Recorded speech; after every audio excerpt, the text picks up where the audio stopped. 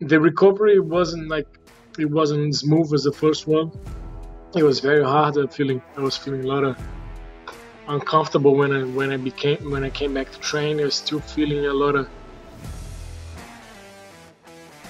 Download the AllStar app. Make your picks for UFC fights, challenge your friends, level up and win prizes. Link in description. Get it now. All right, Herbert, man, we got to talk about it right away. You know, you've been absent. I'm not saying missing, but you haven't been competing for a long time. And we know you've had some injuries, had some surgeries. Just take us through, all the stuff that you went through in the past year and a half or so.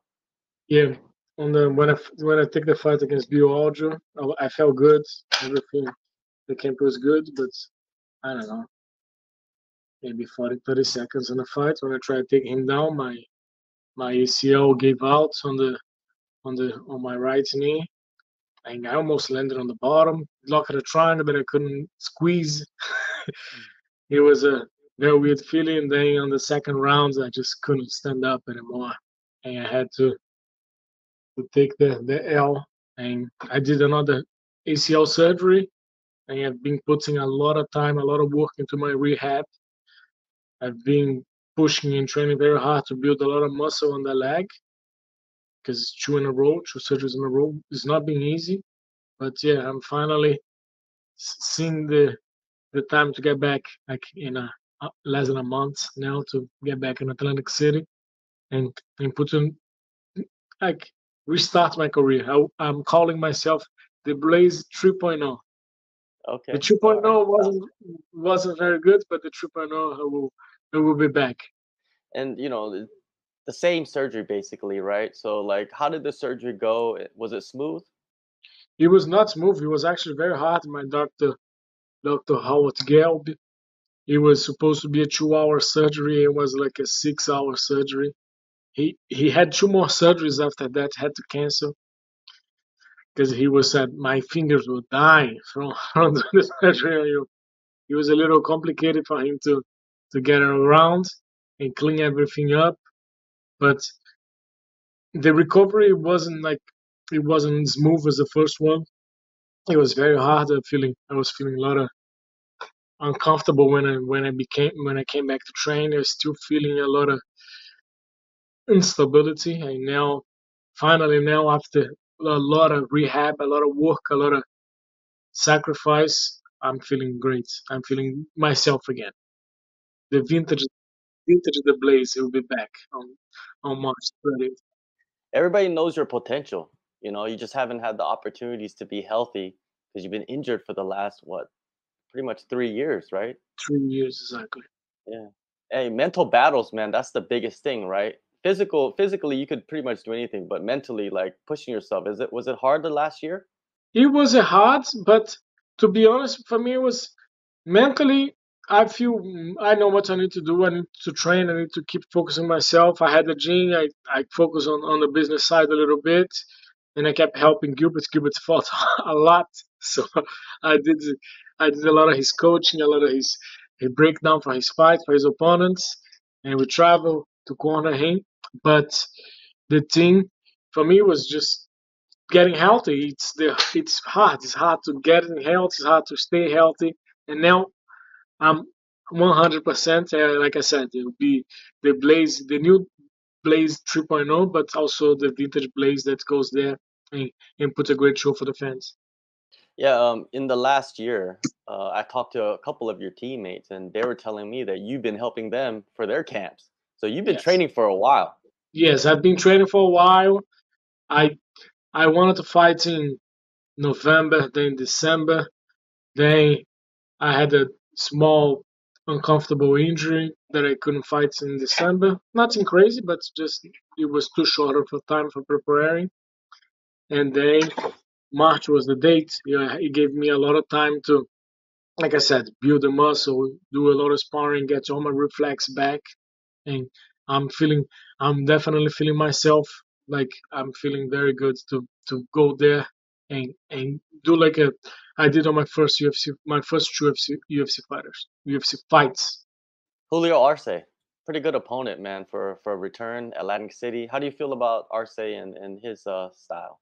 He's good. He's scrappy. He can do everything. He's mostly, I say, he's a counter striker, but he has a good high kick. Has good finishes in the 45. Has good finishes at 35. Very experienced. I like the style. I like the fighting. It will be a challenge for sure. But I'm ready. I'm ready. I think he has all the tools, but I think I have it.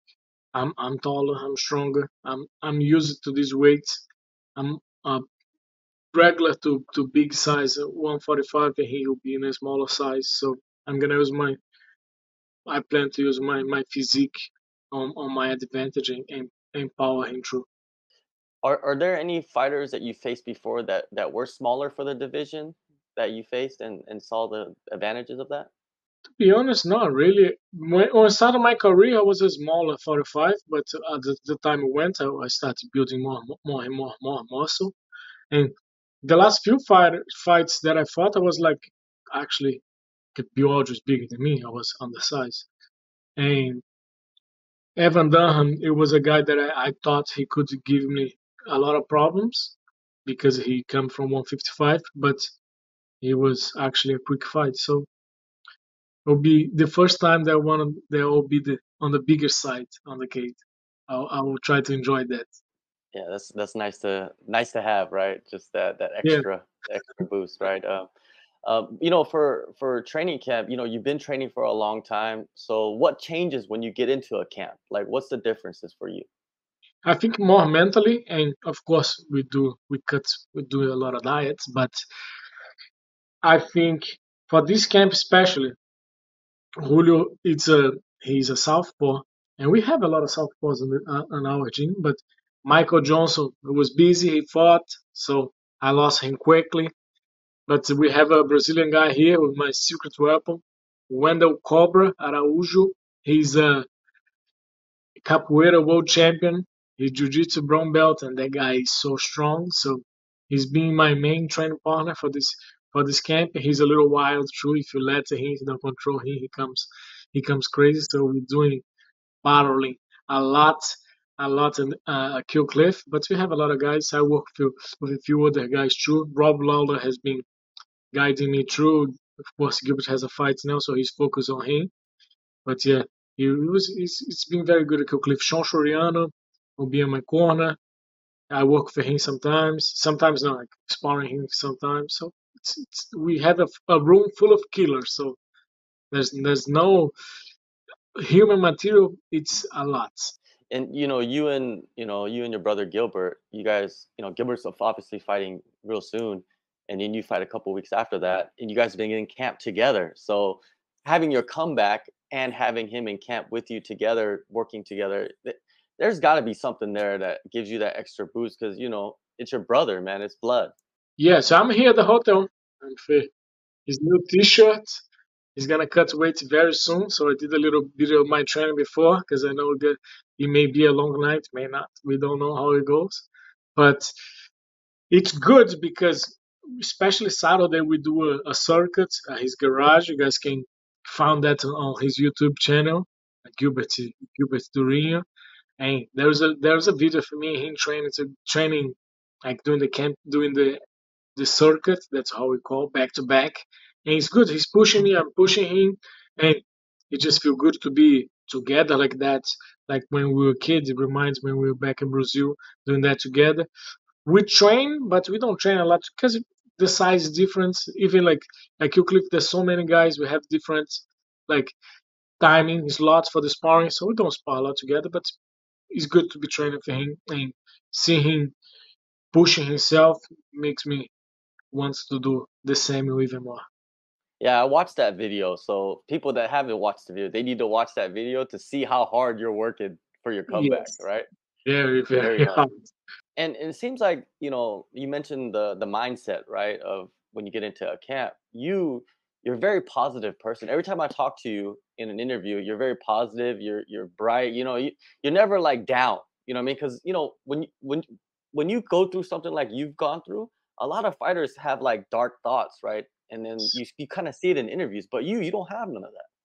No, because you know life, there's nothing you can do. You gotta focus on what you can control. I got hurt, so what? So I have the choice of get here, lay down, and keep crying, or I can go try to fix myself.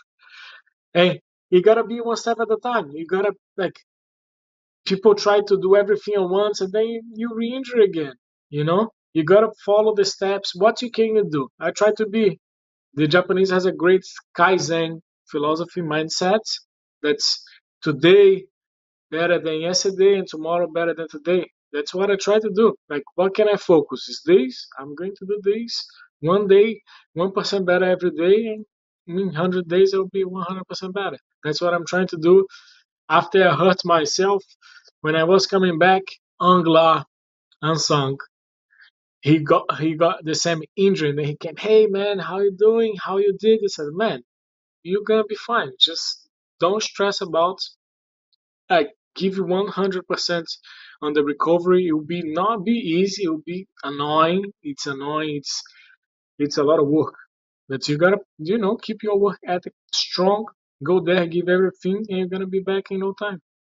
Yeah, good energy, man. And this I'm interested to see how you look, especially with how long you've been training. Some guys they get injured and then they like almost immediately go into a camp without that Yes. time of just training and just getting back to normal, right? Yes, and I evolved a lot. I had a lot of new tools to my arsenal. I look in the last few trainers there. I'm feeling very sharp. So I think people can be people that maybe because one thing that annoyed me a little bit it was that a lot of people didn't know I got injured in the fight. So I got a lot of hate because people say, hey, this guy gave up because he was tired. Everybody get tired. You just keep. We're fighting. We're fighters. You're thinking the guy gonna lay down because he's tired. People can think whatever they want, but at the end of the day, I was injured. I just couldn't stand up. I wish I could stand up. I was injured in 40 seconds on the fight. I fought the whole first round. I came back on the second. So I don't need to hey there's nothing to cry about. It is what it is. So I want to be back. I don't want to prove to anybody anything. I just want to prove to myself that I can still fight at the highest level and bring myself to the top of the division. That's where I know I belong. Yeah, they need to change the result. Yeah, it doesn't make any sense. It's an injury stoppage. It's not an exhaustion I from don't even, damage. I don't even mind the TKO thing. Yeah, it's a TKO. It got hurt. Like even when Anderson Silva got hurt with the TKOs. Yeah. That doesn't even make sense. It's more about how people were portraying myself as a guy that got really tired and then just didn't want to fight anymore, which is not the reality. But again, I can only control my performance, and I will show them. And who wants to see will see. Who doesn't, people can say whatever they want. Well, what do you expect to do in this fight coming up? What do you want to show yourself? I'm a finisher. I have my style is a I push forwards. I push the pace, especially in the first round. I bring the fight. I already studied him. There's nothing to study before during the cage. The first minute, just filling out. There's nothing to fill out. I already know what I need to do is to get a finish, and I'm gonna do the same thing. I'm gonna step forward. I'm gonna look for the finish. Can be on the feet. You're gonna be on the ground. I think Julio is a very experienced guy. He's gonna expect this strong storm, and he's gonna try to survive to pushing me in into the deep waters. But I'm ready. My cardio has been excellent, so I'll be ready for everything. There you go. One last question. The school, the way martial arts. How's Yes. that been going on? Doing your business, and you got a lot of high level guys coming in there to do work with you. Yeah, high level guys at the moment. Sydney Outlaw comes and trains for me regularly. Impa Kasanganai, Michael Johnson, Mitch McKee, Wendell, Xiao Tang. There's so many guys. Adamu, oof, Christos Giagos, Anthony. Man, that's Angla. There's more guys, but I think I Yeah. remember most of the. Landry Yacht. It's Andrew Harrison. I don't know, Jason Jackson. Yeah. So all those guys, I have a good instructor there. I have a black belt for Mike Carter Maguire. He was a bronze medalist in the worlds in jiu-jitsu. Then I have another guy, Jose Cadavi. He's teaching tonight because he's supposed to be my class tonight. He's a two-time world champion, Gi. So we have high-level coaches. The kids program is growing a lot. We have kickboxing that TL teaches and Wendell Cobra teaches. So the gym, the facility is a beautiful facility. We built a state-of-the-art facility, and we have world-class coaching with a bunch of UFC fighters, PFL fighters, Bellator, One Championship, the best things in the world. I said to the students, you guys should enjoy this because it doesn't matter how hardcore fan of the NFL you are, there's not a single chance of you playing ball with Tom Brady. Yes. But right here, you have the chance to roll for me, roll for Michael Johnson, for Angela, with all those guys. And in other sports, that would be impossible. I'm a huge fan of football, of soccer, right? And there's no way I'm gonna play with Messi, with Neymar, with Cristiano Ronaldo. But through martial arts, we can give these opportunities for our students, and they like it a lot. So the gene's being good, it's growing every single month, and we hope to keep growing and eventually have a bunch of the way martial arts here all over South Florida. There you go.